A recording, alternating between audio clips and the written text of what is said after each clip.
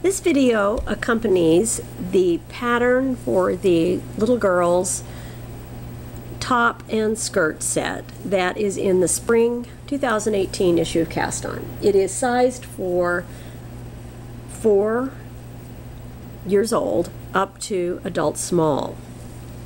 And both the top and the skirt feature a picot hem at the bottom. Now the skirt is knit top down. So the hem, the bottom hem, is worked last. And to fold under this picot hem, what I've done to give it this nice clean look instead of binding off and then seaming it, which I've never been very satisfied with, is I have grafted it. And I have grafted it to the front and placed those graft stitches at the bump of this little row of reverse stockinette. And I did that quite intentionally for 2 reasons. One, it is a nice little design element, and when you graft to that row of reverse stockinette, it's easier to see where you're grafting. It gives you a nice clean line across, and if you've ever grafted to live stitches to something like this, you can know it's easy to get off. I do it quite a bit. Now, the skirt is worked top down, so when I'm grafting here, I'm grafting live stitches to the finished piece. When I work the top, which is knit bottom up, I have worked a provisional cast on, and when my hem is long enough to fold over, I can then graft it. The steps for doing this is exactly the same. Doesn't matter whether it's top down, bottom up. It's going to be the same step. Now, the skirt and the top are both worked in the round, and my little swatch here where I'm going to demonstrate this is flat knitted. So there's a slight difference, and the difference is I'm going to have to be dealing with selvage stitches. When you're in the round, you don't need to deal with selvage stitches, but the steps are exactly the same. Now, when I position my grafted stitches, where I'm going to be grafting to is this row of reverse stockinette. And I'm going to be positioning my needle, I just want to show you this location first, right here. And what that's going to do is when this is worked and it's finished, it's going to be putting a little additional line on the top part of this bump.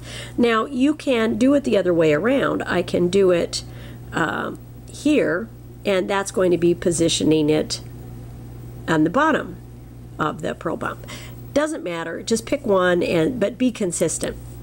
Now, because I've got selvage here, my first step, and this is the same whether you're working in the round or flat, is to go into the first stitch on the needle purlwise.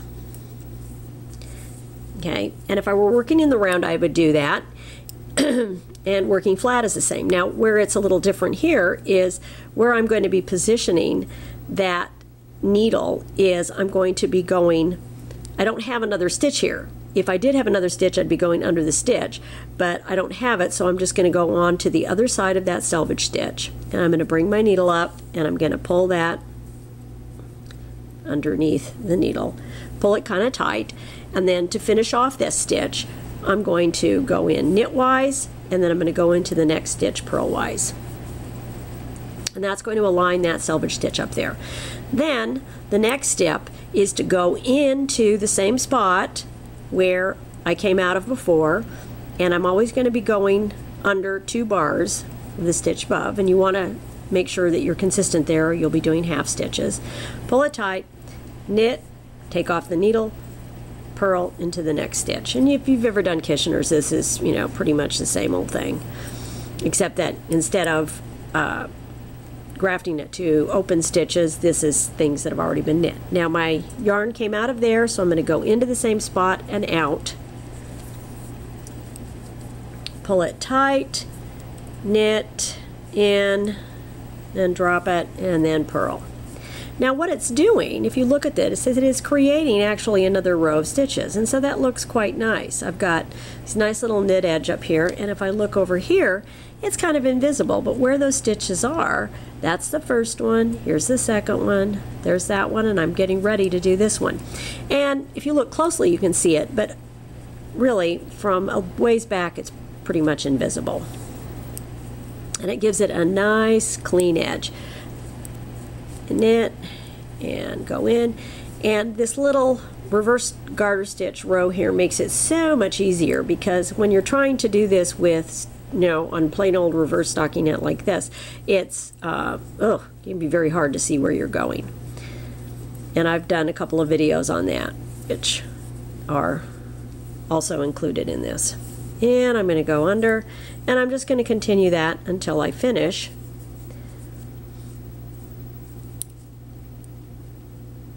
And I finish the same way I start, with those selvage stitches. Again, you don't need to do that in the actual pattern because it's knit in the round. And you can see that that does give you a very nice looking hem. That's as pretty on the inside as it is on the outside, and it does emphasize this row of reverse stockinette, which adds to the decorative nature of the piece.